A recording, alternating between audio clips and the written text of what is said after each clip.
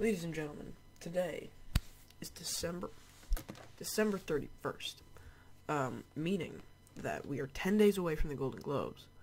Not only that, we are officially 2 weeks away from the Academy Award nominations being released. Can't tell, I have a bit of a cold, so bear with me, but these are my 2016 Oscar predictions for supporting actress and actor, lead actress and actor, director, and best picture.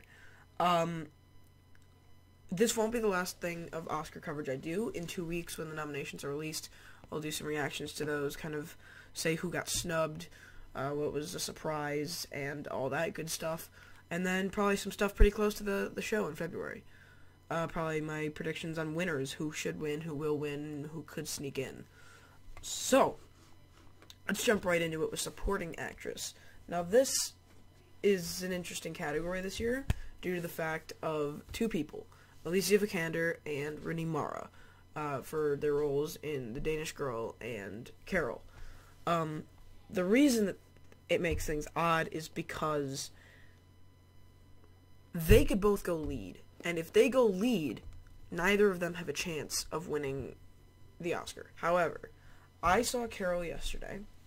I'm not going to see The Danish Girl because I don't want to. I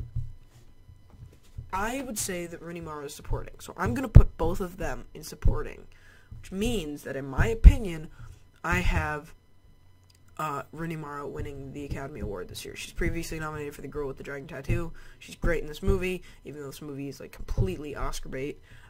Alicia Vikander is the one that I could see taking the pedestal. She's the one that I could see sneaking her way in. People have been saying she'll be nominated for Ex Machina. I don't know about that. The other three, who I think, again, this is what I think the Academy is going to do. Not what I want, not my preference. I'm saying Rachel McAdams for Spotlight, who, yes, was good, but not great. I recently saw this, it was a couple days ago, and this person just stole the show in the film, Jennifer Jason Leigh in The Hateful Eight.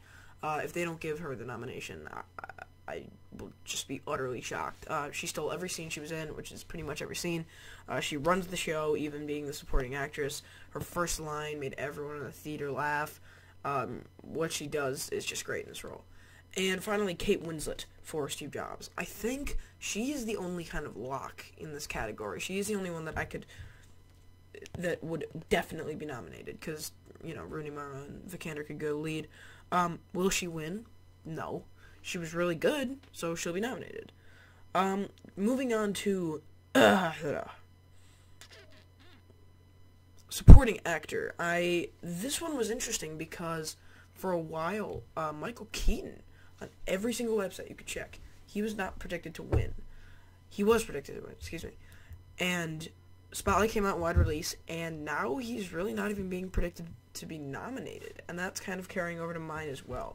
My choices for nominees come down to Christian Bale for The Big Short, who was great in it recently, does that transformation again that he does so well.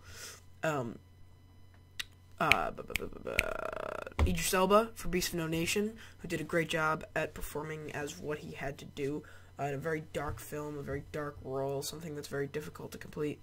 Mark Ruffalo for Spotlight. I am sticking with Mark Ruffalo. I don't think he should be nominated, personally, but I think he will be. I think the Academy is going to give him that nomination. Sylvester Stallone for Creed. Sylvester Stallone gave the best performance of his career in Creed. He right now, he's the Expendables guy. Now he's the Creed guy, and that's how he should be known, and I think the Academy will definitely give him that nomination. But who do I think is going to win? I think this guy kind of held the number 2 slot, while Michael Keaton was always at the number 1 slot. But now that Keaton's kind of been bumped off the pedestal, it's Mark Rylance for Bridge of Spies. I agree that out of these people, he should win. I have seen all of those performances, and Mark Rylance is the best out of them. Mark Rylance wasn't really anyone that most people knew. He did a lot of Broadway stuff, a lot of TV, but he was never a name or face that people knew on the big screen. And when he popped up in Bridge of Spies and totally transformed into this guy, it's phenomenal. The things he did with it. It's no, you know, J.K. Simmons just screaming at people. It's a very subtle performance that is very convincing, that makes you think he is this person. Lead actress. This one is also really interesting because ever since the early days of Oscar nominations, I usually like to use August as that. Cate Blanchett for Carol was the #1 slot. No one was going to come close. And then the film festival started happening where a little film called Room was playing. And it just shot up. And in one category especially, and that was lead actress. Brie Larson is my predicted winner, and I don't really think that's going to change.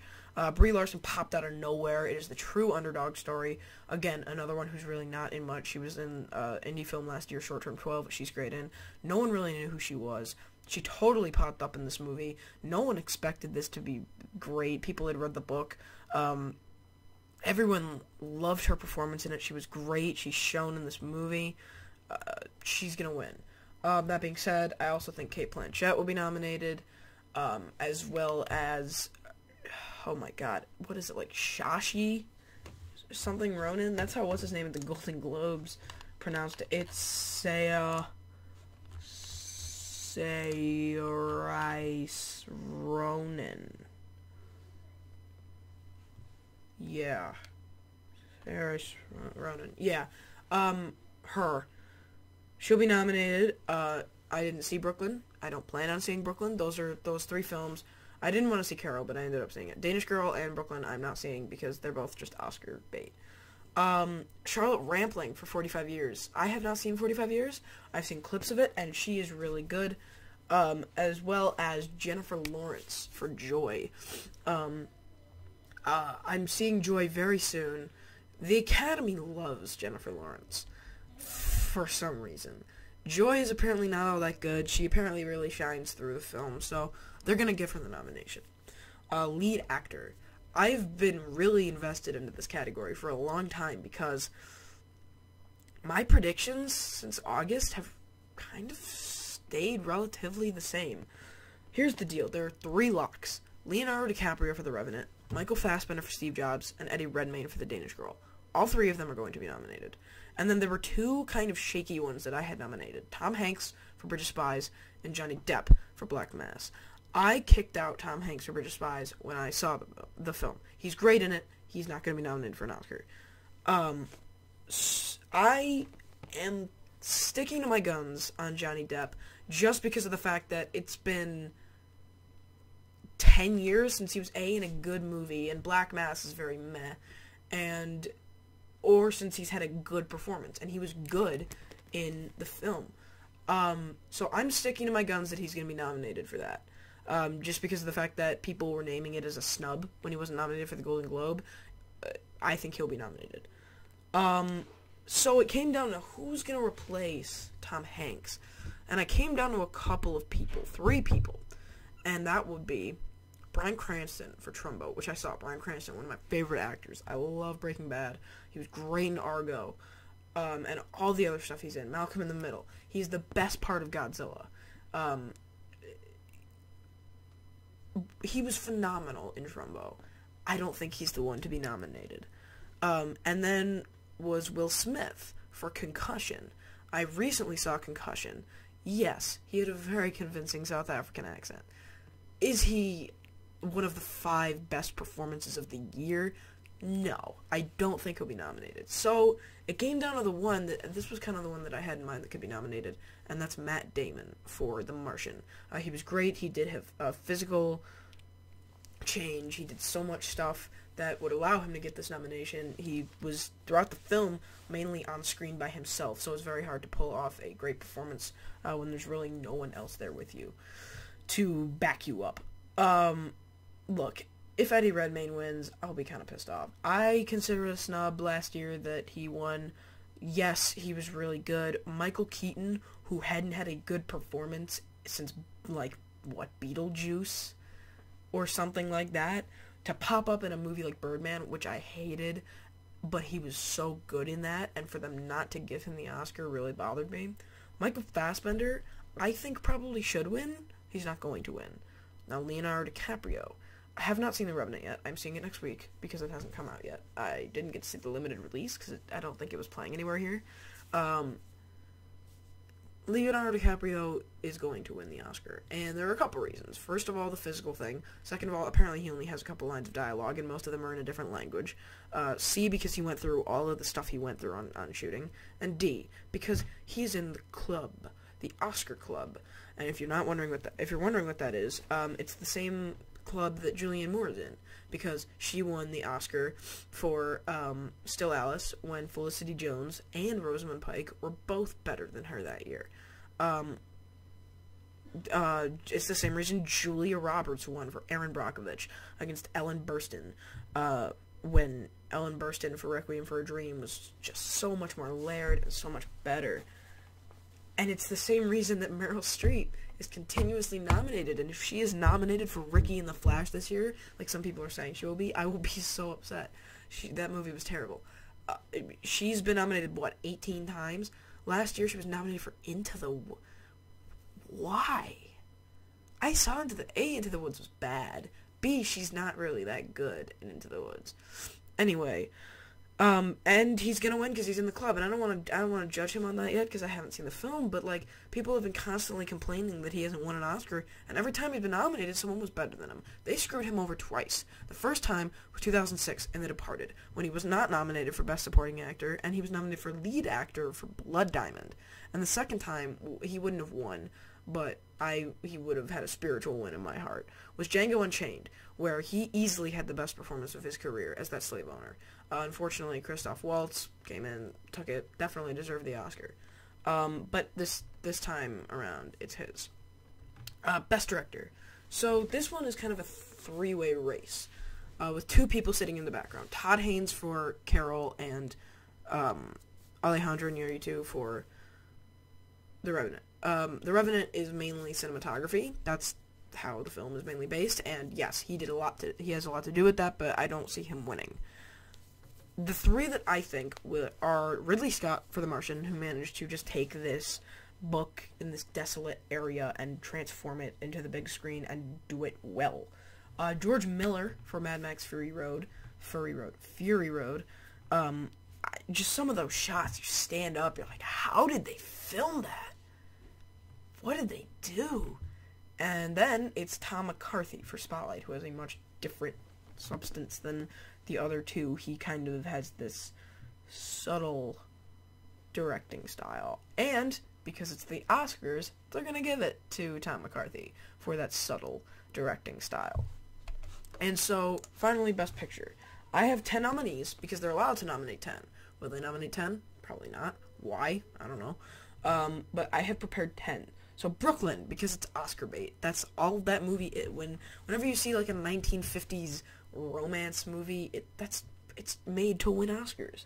The Big Short, which I recently saw, I actually really like that movie. It manages to take a really interesting storyline, the whole housing market thing, make it understandable for the common person, make it funny, make it dramatic, both times when it needs to be. Bridge of Spies, which I loved. It kind of showed that Steven Spielberg still had it. His last couple of years have been semi-rough. War Horse was good. Indiana Jones was awful. Lincoln I really liked. I know a lot of people don't like it, though. And this was his first movie since 2012, so he kind of came back strong.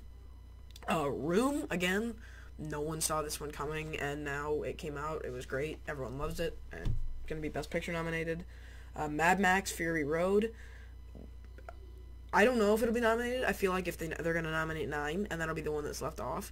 I love that movie. It's one of the best of the year, and I really hope that they show that. Carol, again, another 1950s Oscar bait film. The Revenant. The Revenant is the big, second place right now, I think. With that whole cinematography, the performances, the script, everything about that movie. It's just going to be this big gore fest, and I'm actually really excited to see it. The Martian. This was one that, for a little while after it came out, people were kind of saying, well, it could be or could not be nominated for Oscars, and then it kind of hit people saying, yeah, it's going to be nominated for an Oscar. It's going to be this year's Gravity at the Oscars. It's not this year's Gravity, because Gravity was terrible. Yeah, if you see Gravity in theaters, I walked out of Gravity in theaters like, man, that movie was awesome. I watched it again at home. Wow, that movie was garbage. That is one of the worst screenplays of whatever. Spotlight. Again, the whole big thing, and it came down between Star Wars and Inside Out, and it kind of hit me like, well, Inside Out might not even win Best Animated Feature on Anomalisa. So I picked Star Wars, and I hope they honor Star Wars at the Best Picture nominees. But my choice for Best Picture is Spotlight, which has kind of been the big one for a little while, the one that people have been predicting, mainly because it fits all the Academy's little guidelines. I'm not going to get into that now. I'll probably get into that in another video. So, this is, those are my Oscar predictions, for the month of January. In 2 weeks, like I said, I will do another Oscar video. I will give my reactions and snubs and stuff. And then in February, the Thursday before the Oscars, I will give my will win, should win, could win, which is bound to change from now to then, because we'll have had the Golden Globes, and the SAGs, and the BAFTAs, and the Critics' Choice Awards. So keep an eye open for that. Keep checking Oscar stuff. Some stuff is bound to change. There will be some kind of snub in the nominations, some surprise. We'll see. There's always a big one. It's never what it's supposed to be, you know. Jake Gyllenhaal for Nightcrawler, all that good stuff. So thank you guys so much for watching. I hope you enjoyed, and I'll see you guys next time.